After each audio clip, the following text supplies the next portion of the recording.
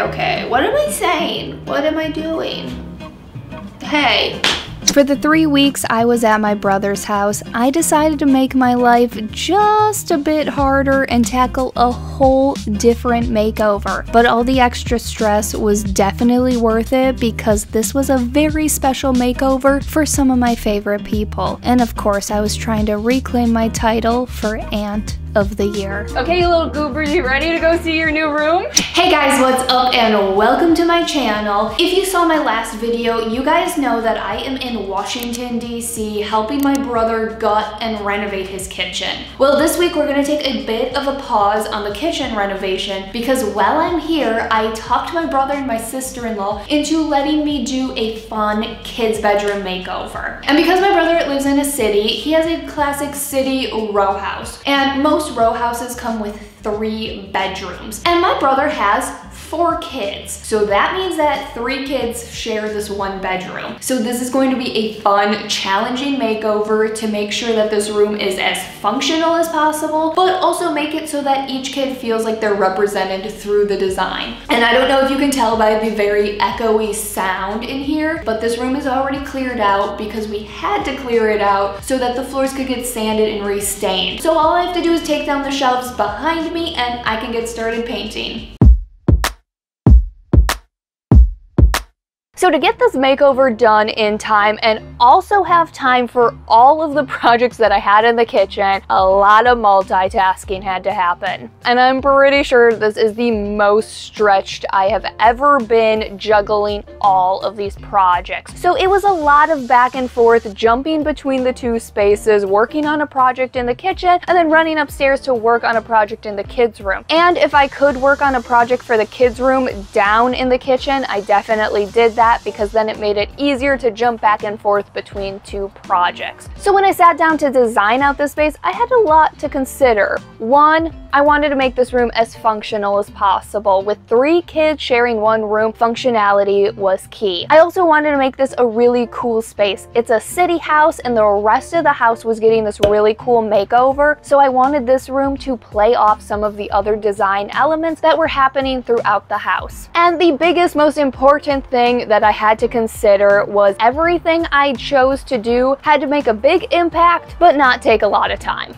So I basically broke this makeover down into a bunch of bite-sized little projects that I sprinkled throughout all of my other kitchen projects. And my niece and 2 nephews share this room, so this design couldn't be too girly, but it also couldn't be too boyish. It had to be a blending right down the middle. And also, they're not like little kids. They're 7, 5, and 3. So I wanted them to be able to grow up in this space so that in a few years they still think this room is cool. And because this room really isn't that big, I wanted to make sure it felt as big as it possibly could. So what do we do when we want to make a room feel as big as possible? We either keep or paint the walls white. But of course, I always like to do a little something, so I picked out 2 walls that worked out with the design and the layout, and I painted them black. Well, I only painted half of the wall black, and adding this little half L shape of black did so much to the room. 1, it definitely added dimension, and also I think that it made the ceilings feel higher up because the black really grounded out the space, whereas the white above that really pulled your eye up. And also because I was planning on putting a lot of colorful things in the room, it's a kid's room, I wanted to make it feel colorful. I also thought that if I kept the walls all white, 2 things might happen. 1, I think it would feel a little too like little kiddish, so that in a few years they would definitely have outgrown the space. So I think the black kind of aged the room. And 2, I think if the room was all white with all these colorful elements, it would also feel a little too girly. And one of the main colorful elements I was putting in the room was 3 dressers that were each a different color. So I thought these dressers would pop off of the black in a much cooler way that fit the vibe I was going for versus if I just kept the walls white. Yay! Okay, so I have another coat of paint that I'm gonna have to do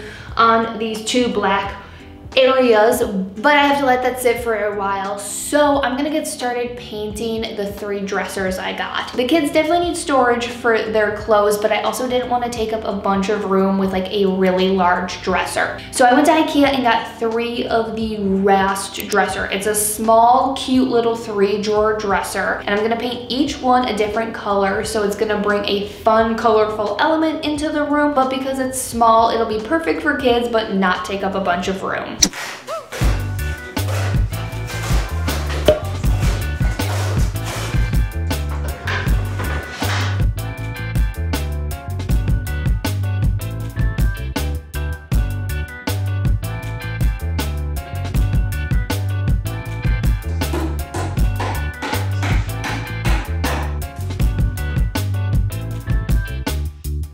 Okay, guys, these 2 projects, working on them simultaneously right now is kicking my butt. I am very sleepy today.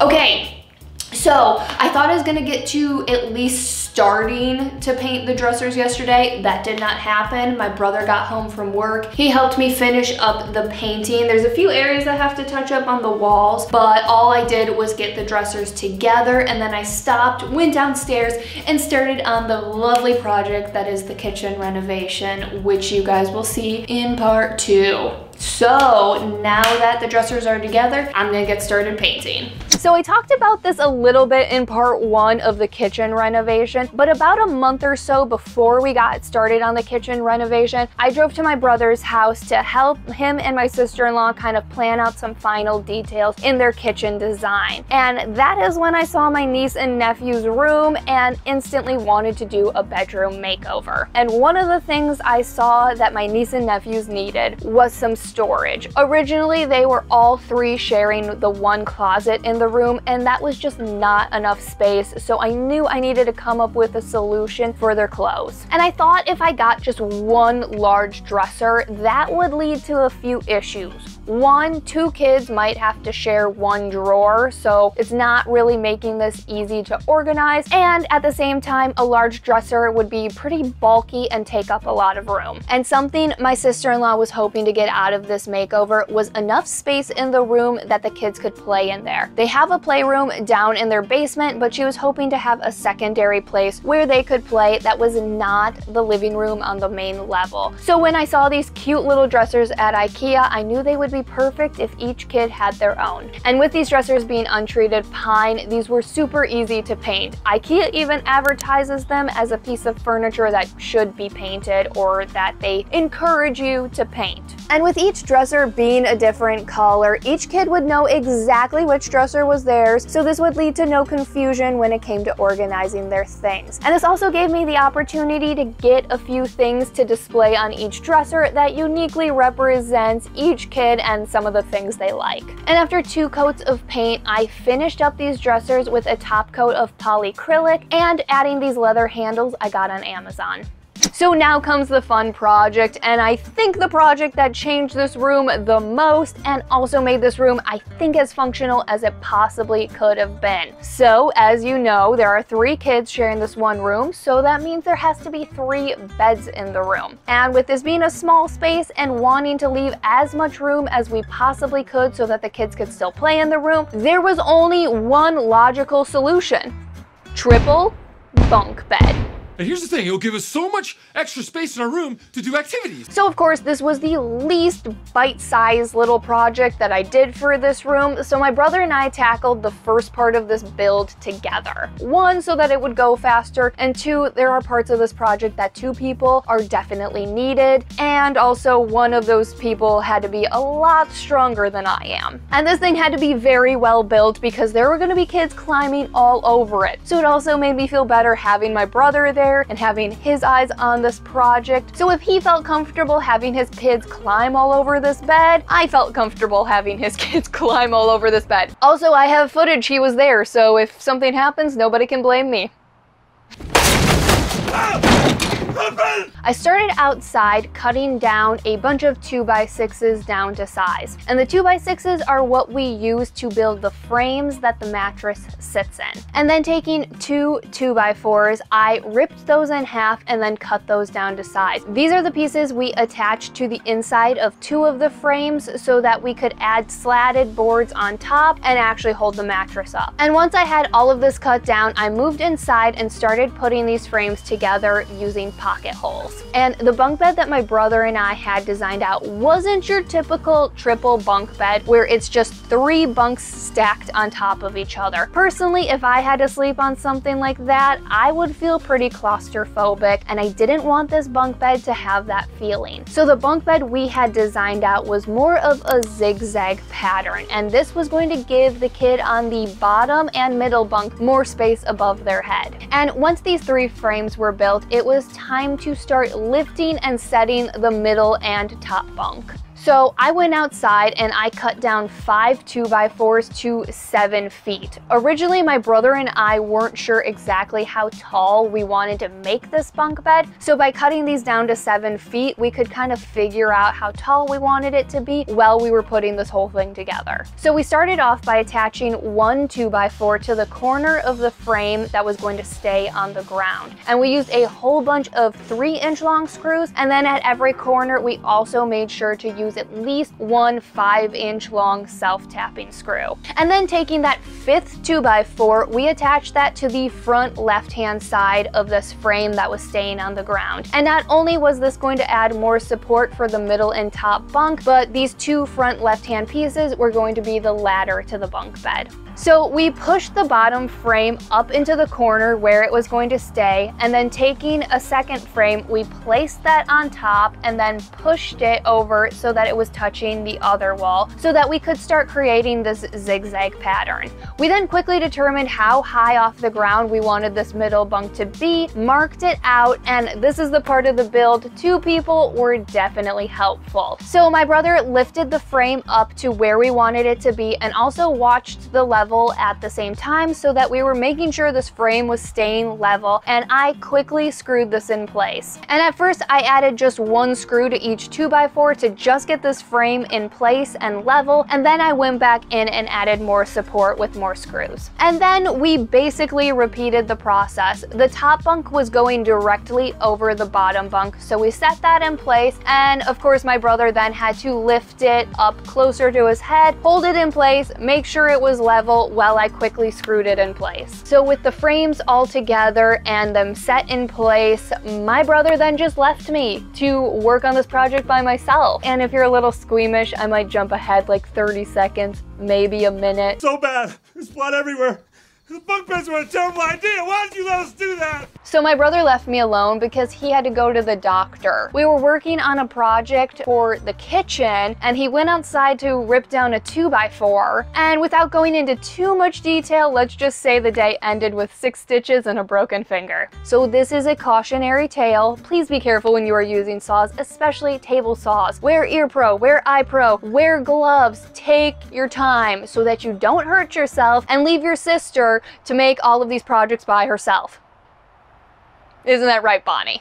So now back to building this bed. So the middle and top bunk definitely needed more support. So I started out taking a whole bunch of measurements, taking those measurements outside and cutting a whole bunch of 2x4s down to size.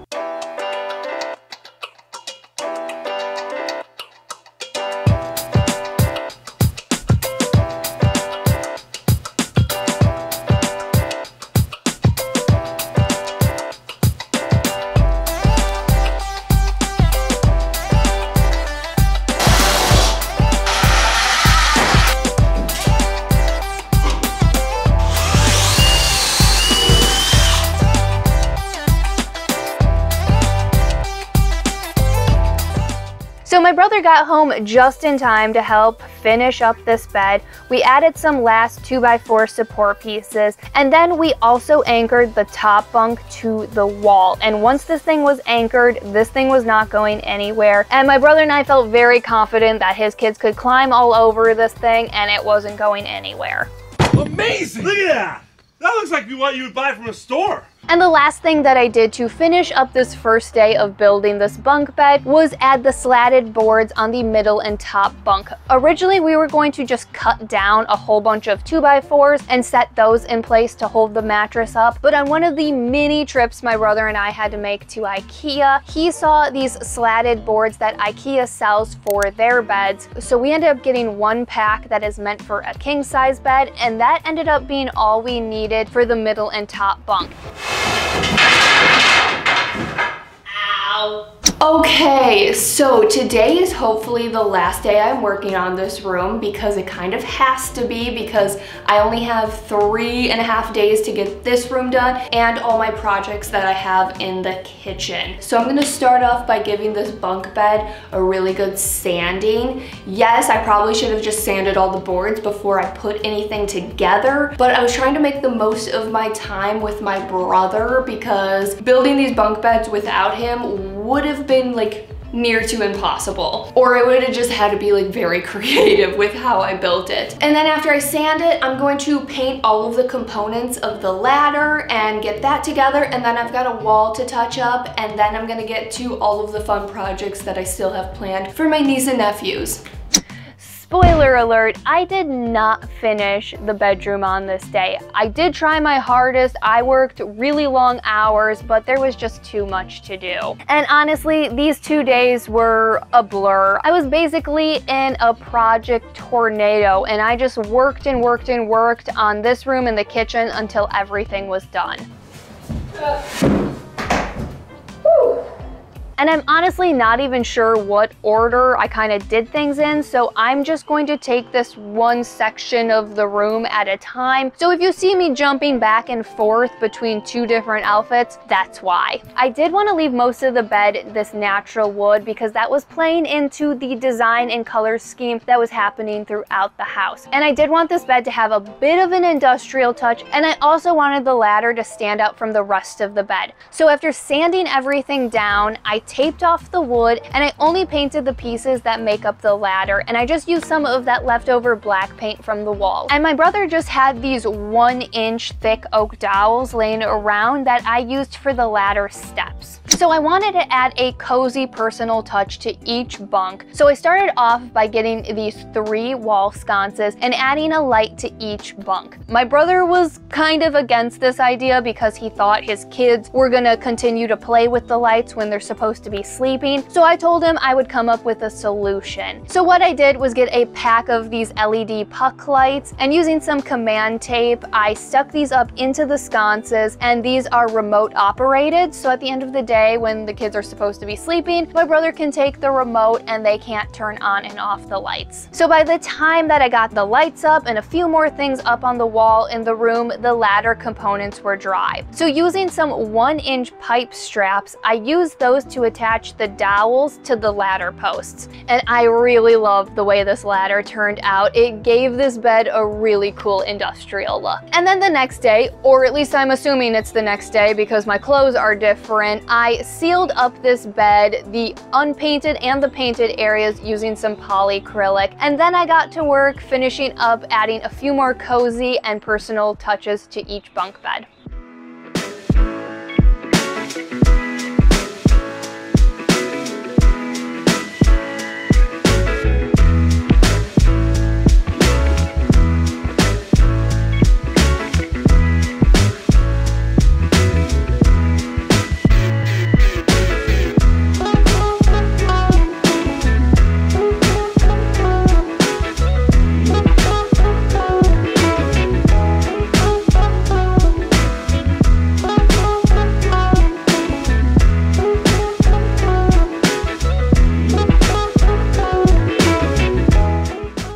Okay, now let's go back a day to work on the wall above the dressers. So something my sister-in-law really wanted was a fun gallery wall incorporated into the room. And something I wanted to be a part of this gallery wall was having the kids be able to add their artwork whenever they wanted to. Especially my niece, who is always painting and drawing and sewing and is basically a mini Miley.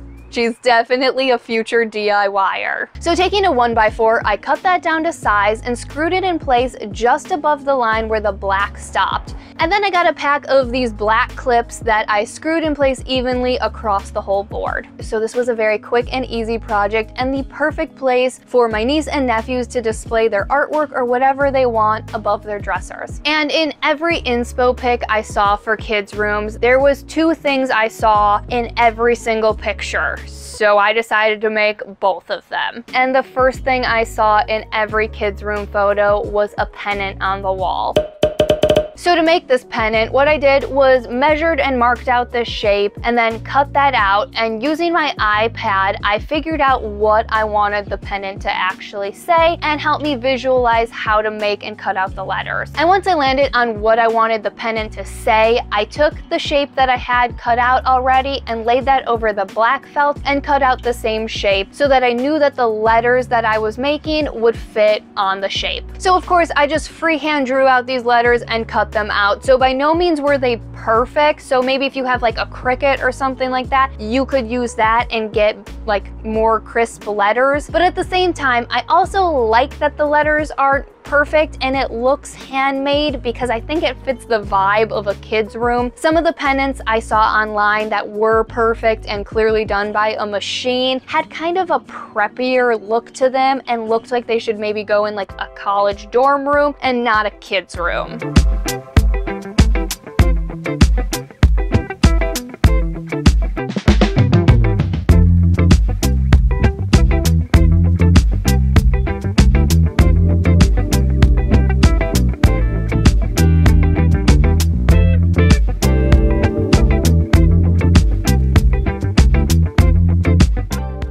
And there was just one final project that I really wanted to do to finish off this room. Did I have time for it? No, not really, but I was determined to get it done. So in every kids' room inspo pic that I saw, every single room had a velvet letter pillow.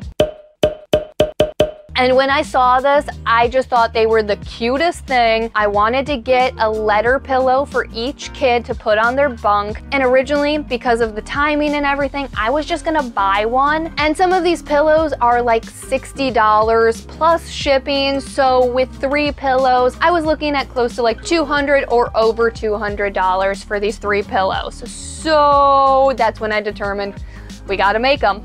We gotta make them. And like everything in the room, I started this project on one day and finished it on the second day. And originally I didn't have any paper or anything I could use for a pattern, so I just freehand drew a J. That is a tongue twister. Freehand drew a J, and then on the second day, there's a lot of tongue twisters. And then on the second day, I did get some cardboard paper that I used as a pattern for an I pillow and a Z pillow. And although my niece's pillow did turn out okay, the pattern for my nephew's pillows definitely helped and made the pillows turn out a lot cleaner and nicer. So eventually, when I have the time, I'm probably going to make a new pillow for my niece. And she's gonna wonder why she's getting the exact same pillow. And I'm gonna tell her, because your aunt can do better, so your aunt did do better.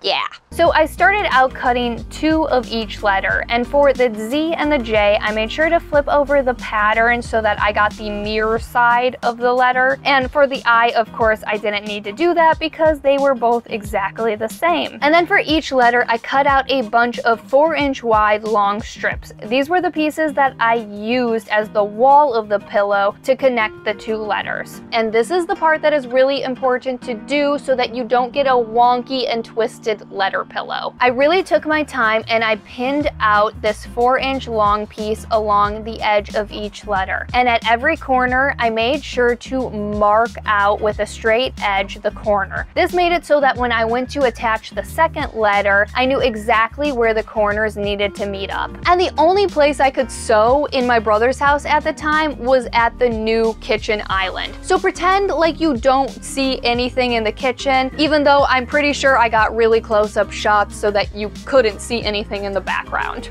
And something I would recommend if you are a newer sewer and you want to try to make one of these letter pillows is use a fabric that is not velvety or slippery like I used. If you used a cotton fabric or a jersey knit or something like that, it's not going to slip and slide all over the place, and it's going to be a lot easier to work with. Or if you want to make this even easier, you could just cut out 2 letters and sew those together instead of adding the little wall to give this more of a 3D look. And once all the pillows were sewn up, I of course left a little hole in each pillow so that I could fill them with fluff. And I never get the poly filler that you can find at like pretty much any craft store. That stuff's always really expensive. What I do is I go to like either Walmart or Target, get the cheapest pillow there, and I cut that open and use the fluff that is inside those pillows. So the 2 pillows that I got to fill up the 3 letter pillows were $6 each, and that brought the grand total to making all 3 pillows to $30. And I am so glad I took the time to make these pillows because I am obsessed with how they turned out. Except that Jay, I can do better. Okay guys, today is a big day. I have 2 surprise reveals to do. I'm gonna be doing the one in the kitchen downstairs and then coming up here and of course doing the one for my niece and nephews. But I need to spend a few hours getting this room together. I finally have all of the pictures and the pillows and the bedding and everything finally came in, so I am ready to set this room and get it ready for them.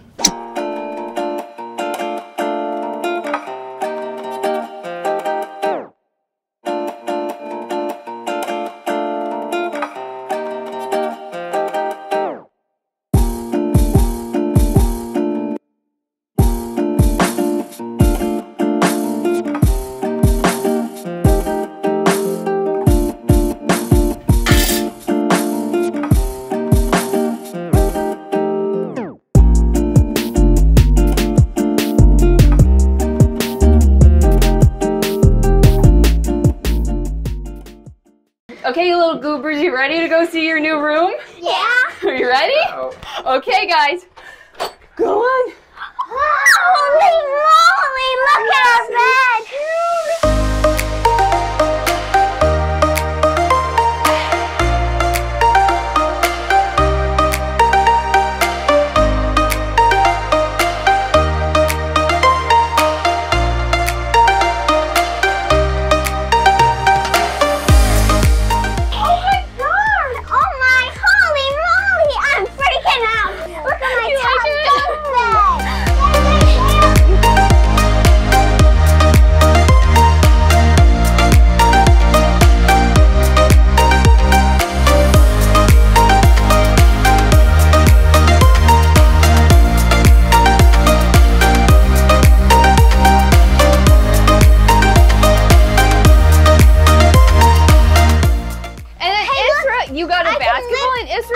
motorcycle. I got a pit. Hopefully this doesn't break in the day. It's for money. You can put your change in it. Hey. You like it? What do you guys say to your Aunt Miley? Thank you, Miley. Thank you. You're welcome. I love those little goobers. And if that didn't warm your heart, I don't know what does. I am so happy with how this room turned out, and for being a fairly quick little makeover, I think this is my favorite project I have done thus far. It's exactly what I was picturing in my head. It's fun, it's colorful, it's functional, and it also has this cool city kids room vibe. This bunk bed was a serious game changer for this room. The kids now actually have space in the room to play. My niece has already started hanging up all of her artwork using those clips, and for the most part I think it's also easier for them to keep the room a little bit cleaner and more organized. So I know my sister-in-law likes that because I think that's what moms like. I'm not sure, I'm not a mom. So I hope you guys liked this video. As always, thanks so much for watching, and I will see you in part 2 of the kitchen renovation. Bye guys. Awesome. You like it? Yeah. Oh, good. Issy, you like it? Yeah. Good.